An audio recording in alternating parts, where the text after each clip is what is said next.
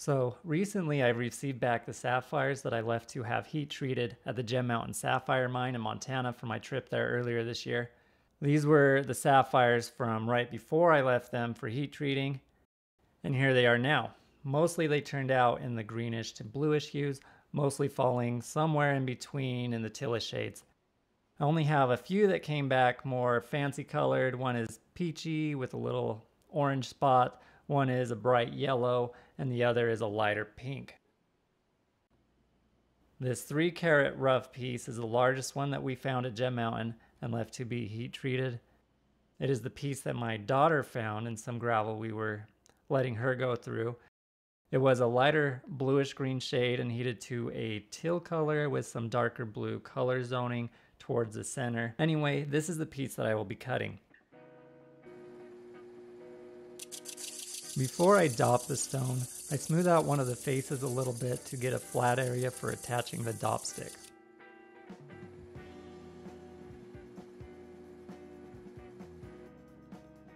Measuring the stone, I find the spot where I want the center point to be.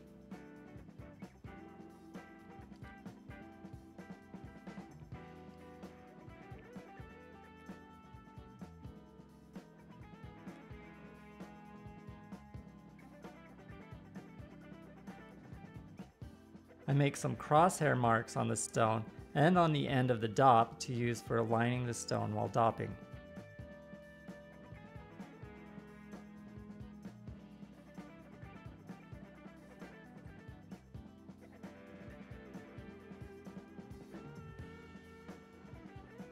Super glue is used to attach the dop to the stone.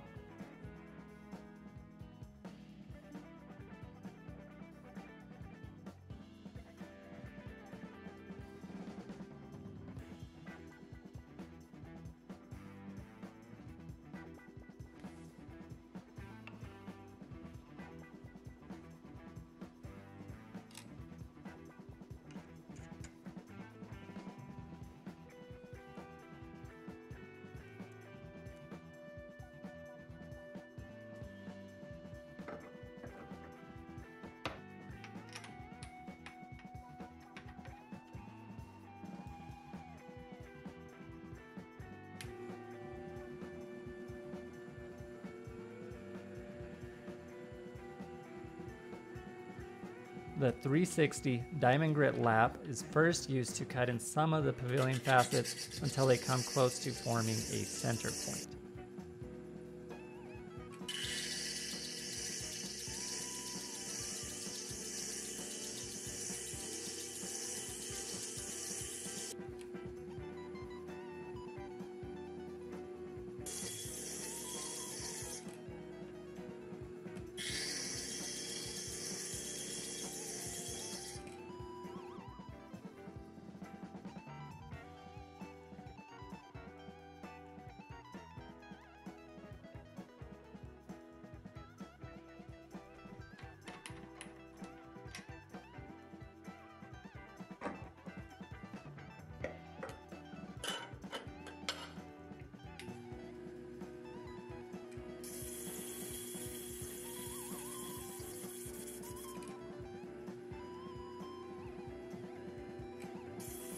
The 600 grit lap is my main cutting lap. I start by cutting in 4 facets to form a center point. A lot of meat point faceting diagrams use the establishment of a center point as the base for cutting in the rest of the facets on the stone. The remaining facets of the first tier are cut in to meet the center point.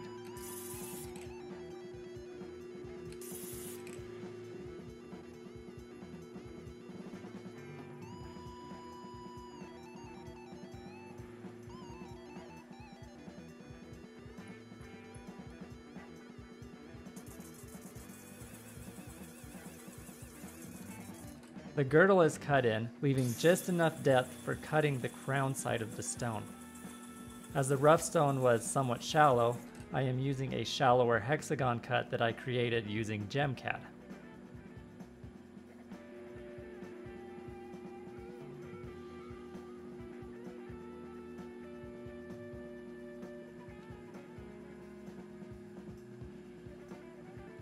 With the girdle established, the rest of the pavilion facets can be cut into their proper meet points.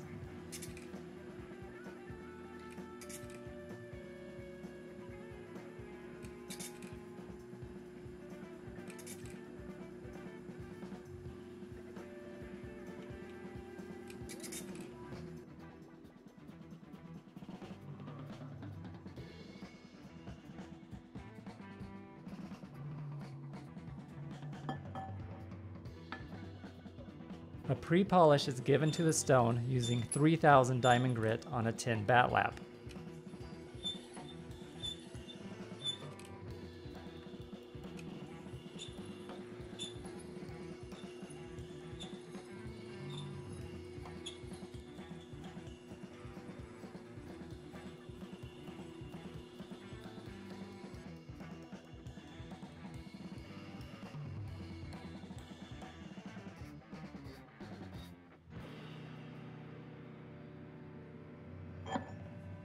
The final polish is done on a separate tin lap charged with 60,000 grit diamond.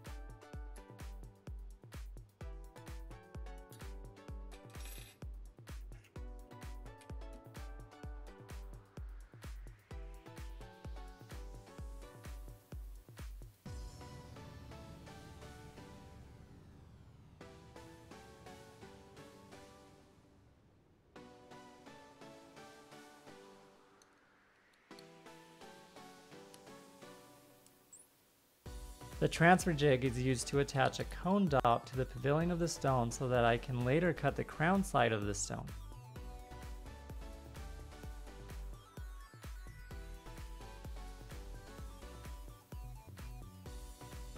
I like to wipe off any glue that gets on the girdle.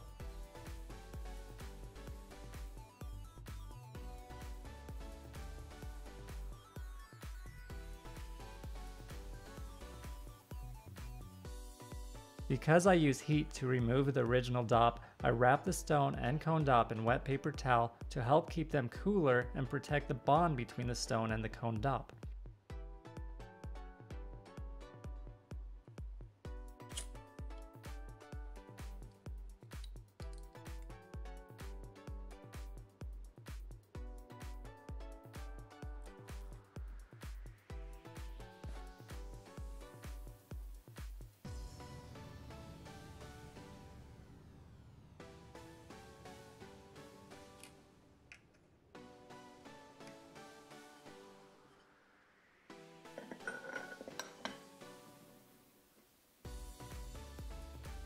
A master lap is used to help with the alignment of the stone by setting one of the girdle facets flat on the master lap before tightening the lock screw in the quill.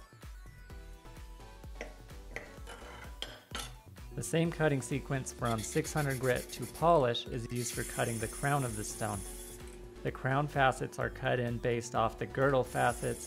The first tier of facets are cut level with the girdle, setting the girdle thickness, and the second tier is cut to meet at the girdle.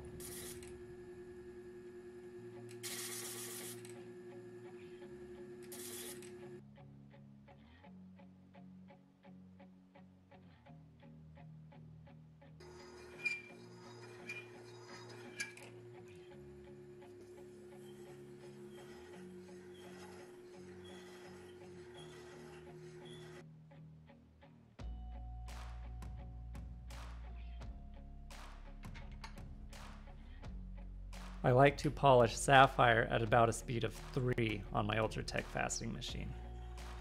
I really like cutting sapphires. They're one of the harder natural stones with a hardness of 9 and come in all sorts of colors. They hold up well in jewelry and can turn out quite spectacular when given a good cut and polish. About half of the stones I cut are sapphires, mostly being Montana sapphires.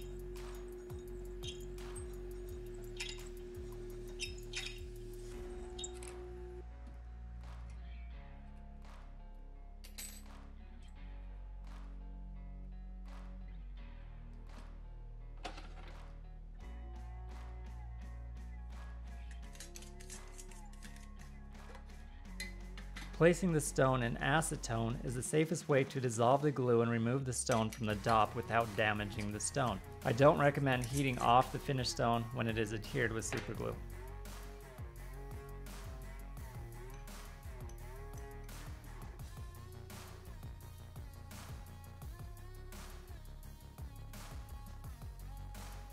I really like the way this piece finished out.